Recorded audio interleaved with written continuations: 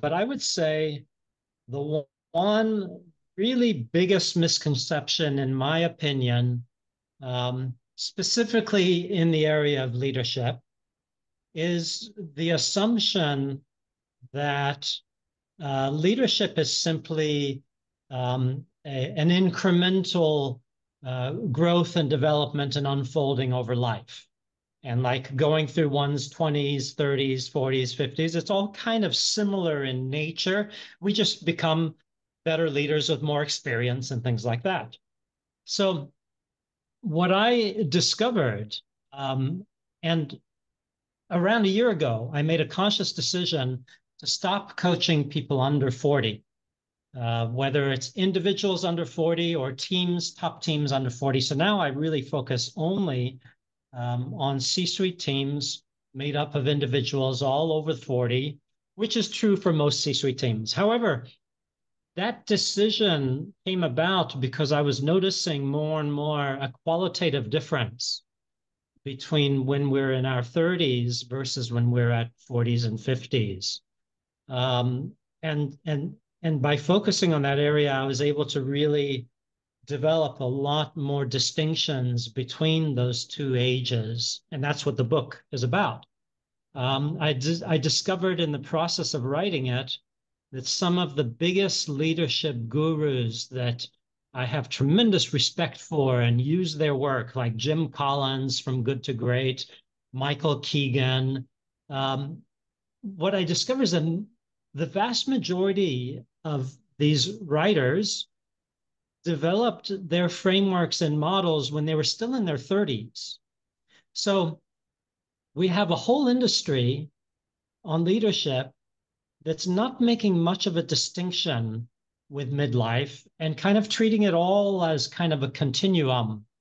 So I think the biggest misconception is that, and that if we can look at midlife specifically, there are things that are happening that reduce our effectiveness, and there are things that are happening that increase our effectiveness in many ways. So looking at making that distinction, I think, is very powerful.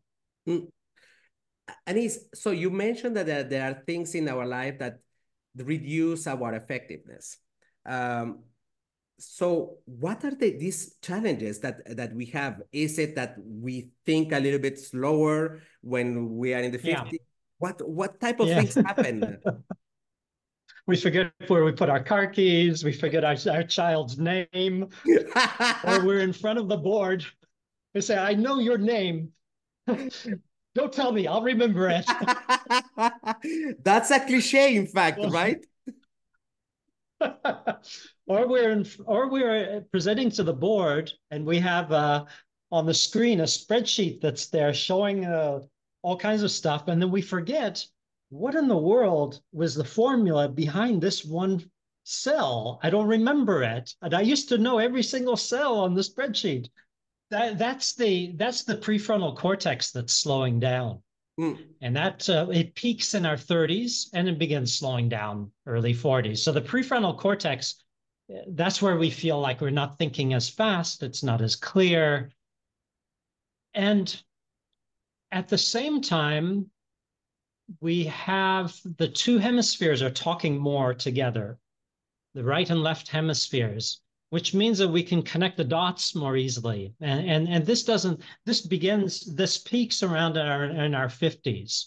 So that continues to grow for quite a while, which means that we can see patterns where we maybe didn't see patterns when we were a little younger. We can connect the dots more. So these are some of the cognitive changes. And the risk is if we hold on to who we were when we were younger, then we become brittle because then we get angry. I don't remember what's in that spreadsheet, but I'm going to pretend like I do. I don't remember the details of that contract, but I'm going to pretend like I do because otherwise nobody will trust me or value me anymore if I start forgetting things. So we can become hardened like that if we try to hold on to the past. If we can move into these areas and embrace the new things that are emerging, then we can look around and we can say, okay, I need some of that fresh, younger people around me that have prefrontal cortexes that are still at their peak. And I will focus more on the big picture, connecting the dots, finding the patterns, empowering my people to really find solutions.